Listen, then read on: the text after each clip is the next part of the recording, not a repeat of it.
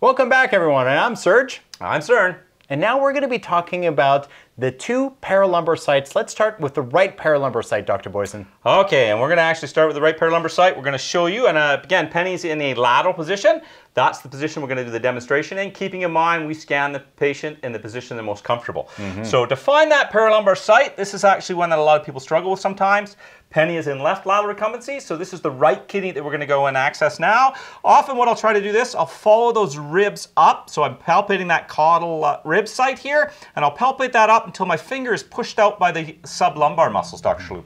And that's often a really nice place to start with. We separate the fur so we can see the skin. We apply alcohol at that location. We're going to put the probe right on that location where we can see the skin, and we'll start long axis. Now, often on the right side, that kidney is going to hide behind that last rib. So I'm scanning behind the last rib, and I can't quite see it. So it's going to be located probably a rib space cranial. And I'll actually jump ahead one rib here, Dr. Schlub. And when I do that, look at that lovely kidney that we see now sitting between the 12th and 13th intercostal spaces. So again, remember when you're scanning for the kidney, you may have to actually, especially on the right side, come between the ribs as opposed to scanning and trying to find it caudal to that last rib. Once we see that kidney, Dr. Schlub, we're going to actually fan all the way off one side. We'll fan all the way off the other side with the kidney in the long axis. So that is definitely something we want to do there, Dr. Schlub. And what are we looking for when we're doing this, Dr. Schlub? Well, like at every other site, Dr. Boyson, we want to look for free abdominal fluid at this site. So that's part of the fanning. Dr. Boyson, there's something else we can look for here, which is free abdominal air. Absolutely. So our patient, again, think about patient positioning, the pathology we're looking for. If it's air that we're looking for, air rises as opposed to fluid that falls. So we're going to look to the most gravity independent regions when we look for that free air. So we're going to identify that peritoneal lining, and we're just going to fan and move along that peritoneal lining and look for the enhanced peritoneal stripe sign and reverberation artifact. You'll have to watch one of the lectures that talk about that to be able to see that in our patients that have free air in the abdomen, but that's what we're going to do and look at this site as well. Free air in the abdomen by identifying that peritoneal lining, which you can easily see here. The kidney is tucked up against that peritoneal lining. Once we've done long axis, Dr. Schlub, we want to go into short axis, Dr. Boyson. So you rotate that probe 90 degrees, and we know that the kidneys are difficult to scan, especially between the ribs, and especially this right kidney, because again, it's tucked in between the two ribs. So it's a little hard to see that one. And there you go. You have a nice short axis image there, Dr. Boyson. So we're going to ask those same two questions. Do we have free abdominal fluid? Do we have free abdominal air at this site? All right, so we're going to actually fan all the way off in short axis, and then we'll fan off the caudal pole. We'll fan off the cranial pole, Dr. Schlub. Make sure we don't see that free fluid as you alluded to, all the way off, exactly. And then when we fan off the kidney on the right side, we'll usually hit the liver. So that's the liver that we're starting to see here come in. And there you see that the kidney is just tucked into that hepatorenal fossa there.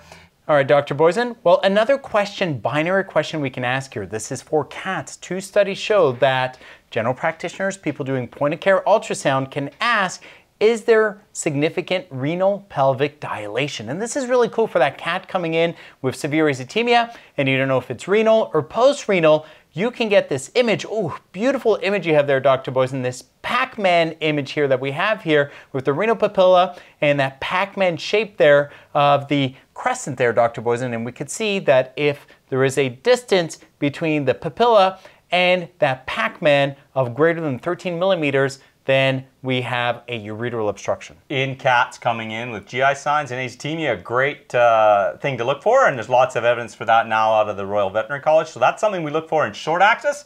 Lots of different ways we can look for that renal pelvic dilation.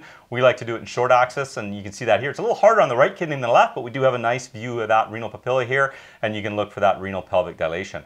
So that's something you can do in short axis. Is the easiest way we find to do it. Lots of evidence out there now. Exactly. Yeah, exactly. So binary question, is the renal pelvis in short axis in cats greater than 13 millimeters, yes or no, which is indicative of a ureteral obstruction? So what else can we look for then at this right paralumbar site, Dr. Schlub? Well, Dr. Boyson, just like we looked at the stomach for ileus, we can go find the duodenum or duodenum and ask ourselves that same question. Is there GI contraction at the duodenum, yes or no? And what we want to do then, we want to actually span off of or sweep off of that kidney and long axis. We're going to come down until we find the thickest wall of the small intestine, and that's usually the duodenum. We can start to see that coming in right here. We do have some other loops of intestine in here. We have some colon in here, which is a thinner walled intestine, but we can see the loops of the duodenum here. And we're just going to actually put our probe here. And again, we're going to watch to see if we have any GI contractions or motility here that helps us determine if we have ileus present or not. Correct, Dr. Boysen. So we're looking again for you breakdancing in there, and if we see that, we know we do not have generalized ileus. All right, so and again, the easiest way to do that, find that kidney and long axis and just then sweep to the medial side and look for the largest wall of the intestine. And we see some nice luminal contractions there in pennies that tells us that we do not have generalized ileus. And we can see that nicely here in the short axis. I turn that into long axis there, and oh, there we go, Dr. Look at that nice intraluminal contraction that we have in penny, ruling out generalized ileus at that right paralumbar site by picking up the duodenum. Good job, Penny. Oh, look at that. Oh, look at that. Oh, look at those contractions.